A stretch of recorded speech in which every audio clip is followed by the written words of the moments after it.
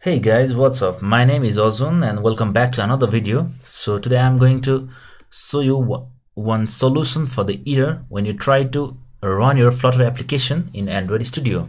So if you have just installed Android 4.1 or later versions, so you might get to see this kind of error when you try to run your Flutter application. Although you have installed the Flutter environment and everything fine, so you might get this kind of error. So how to solve this error? To solve this error, let me first go through this error.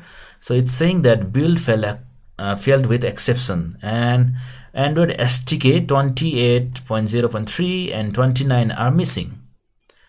So the main problem is you have not installed the SDK tools in your Android Studio. So how to install these SDKs? So for installing SDK, just go to tool and go for SDK manager.